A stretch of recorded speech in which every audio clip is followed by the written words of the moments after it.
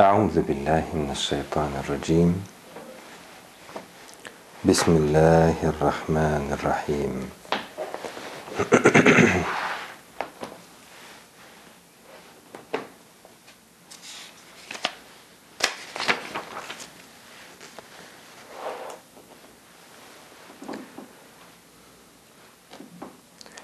ألم تروا أن الله سخر لكم ما في السماوات وما في الأرض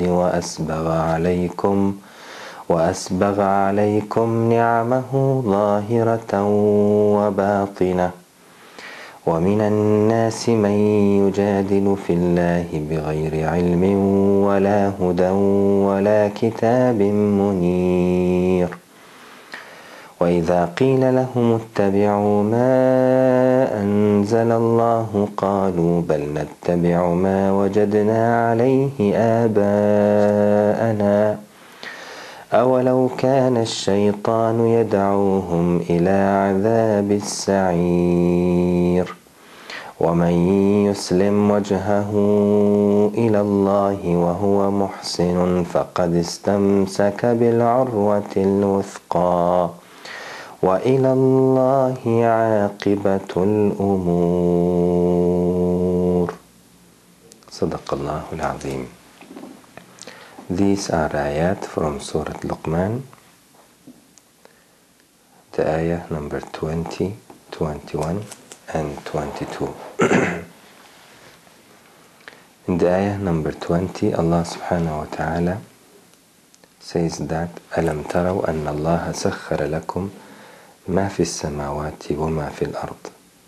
Didn't you see that Allah has subjected whatsoever in the heavens and whatsoever on the earth for you? سَخَّرَ لَكُمْ.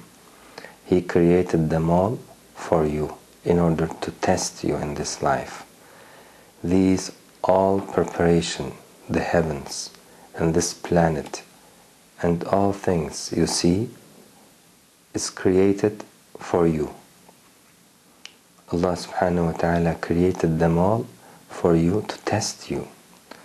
You can understand how important is your role here and how Allah subhanahu wa ta'ala made preparation, how much preparation Allah subhanahu wa ta'ala made and arranged in this system in order to test you. You are so important and your test is so important in the sight of Allah subhanahu wa ta'ala. You are not a small, a simple things here, but you are an important and an essential element of this universe. From the ayah we can understand that Allah subhanahu wa ta'ala says you can see that whatsoever in the heavens and whatsoever on the earth created for you. You can notice this reality. It's not just an information from Almighty God. You can see that this life, this planet, this earth, this ground, these rivers is created for your life.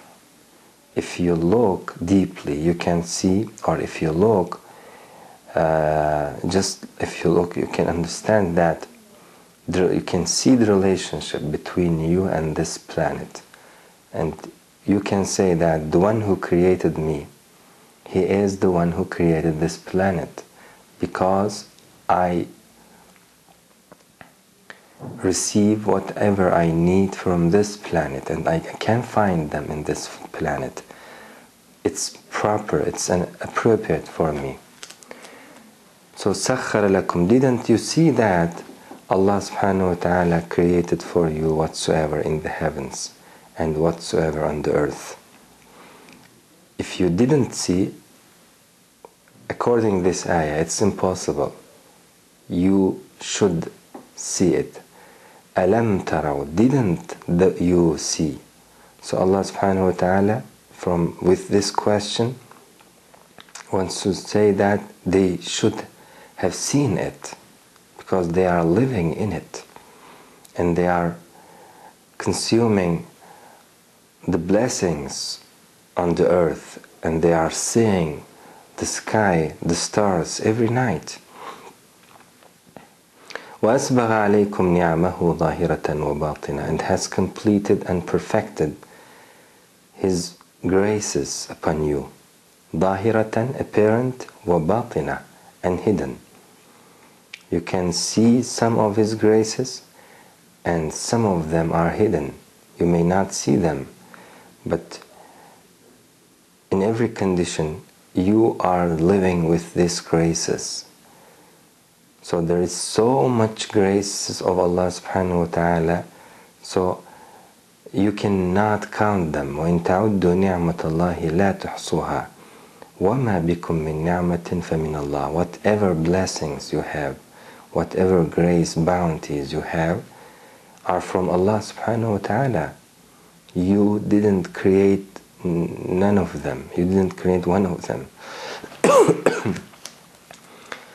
So you should understand, you should see the blessings of Allah subhanahu wa ta'ala, and this creation, you cannot overlook it. وَأَسْبَغَ عَلَيْكُمْ نِعَمَهُ ظَاهِرَةً وَبَاطِنًا, and has completed His graces and favors upon you. You can see it also. You can realize it by your eyes and by your understanding, that the one who created you has prepared whatever you need in this planet. وَمِنَ النَّاسِ, and here Allah says, yet of mankind is he, مَنْ يُجَادِلُ فِي اللَّهِ, is he who struggles, who disputes about Allah subhanahu wa ta'ala, about the only one God. He is just living with His graces. He is one of His creatures, and everything he has comes from, provided by Allah subhanahu wa ta'ala, by the only one God. Nothing he has, he could create it. He is not self-sufficient. Still, he do not know where he was before his birth. He has no knowledge about his idea, but he struggled with the only one God. يُجَادِلُ فِي اللَّهِ. Nevertheless, مِنَ النَّاسِ, of mankind, is he who disputes about Allah subhanahu wa ta'ala. وَمِنَ النَّاسِ مَنْ يُجَادِلُ فِي اللَّهِ بِغَيْرِ عِلْمٍ, but he has no knowledge. He has no sound evidence. He says there is no God, no creator. We are just living here, and everything happened by itself, randomly. He has no any proof about this saying. وَمِنَ النَّاسِ مَنْ يُجَادِلُ فِي اللَّهِ بِغَيْرِ عِلْمٍ وَلَا هُدًى. He has no guidance about his idea. وَلَا كِتَابٍ مُنِيرٍ, and he has no book. وَلَا كِتَابٍ مُنِيرٍ, giving light. So from this ayah we can understand that these are the sources of the proof and evidence.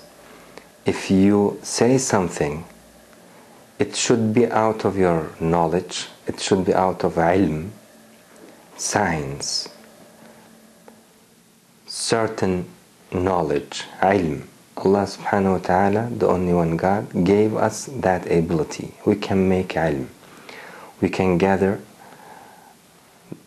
the data with our eyes, and we can use them in our mind, and we can produce ilm. We can produce certain knowledge.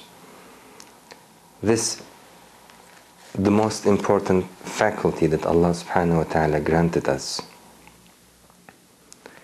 وَلَا هُدًى, hidayah, guidance. Allah subhanahu wa ta'ala shows the true path for His creatures. Like Ibrahim alayhi salam said, الذي خلقني فهو يهدين. He has created me and He is the one who shows me my way. Like Allah said somewhere else, إِنَّا هَدَيْنَاهُ السَّبِيلَ, we have guided him the way.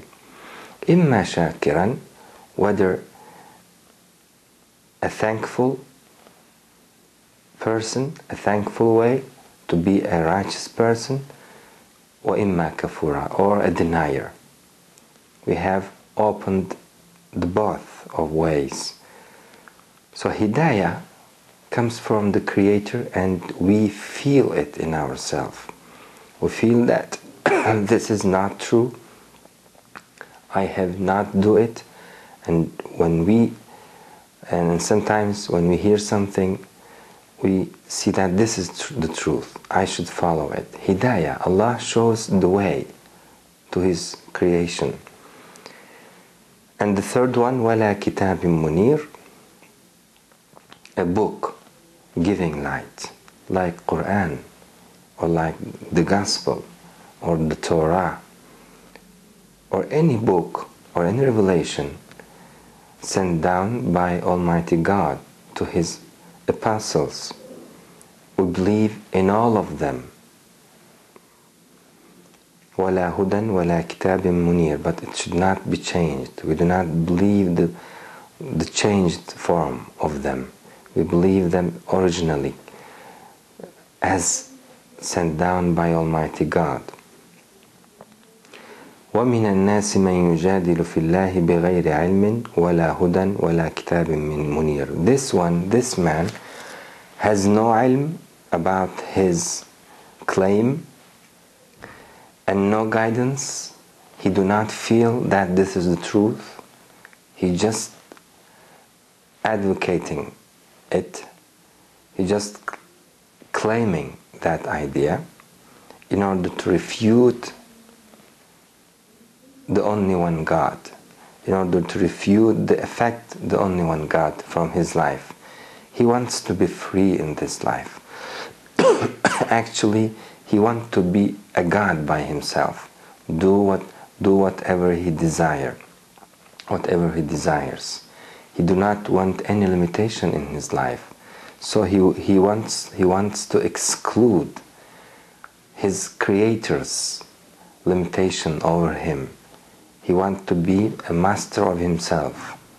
But in reality, he will not be able to do that, because every day he gets up with the blessings of Allah subhanahu wa ta'ala, and he lives by the graces of Allah subhanahu wa ta'ala. He cannot exclude his Creator from his life. We are living on this planet, and Allah ruling this planet, ruling this system. He is the one who created, and He is the one who rules everything. We cannot be free from Him. He is creating us every moment. بغير علم ولا هدى, he has no guidance. ولا كتاب منير, nor he has a book in his hand. So this is just a word. In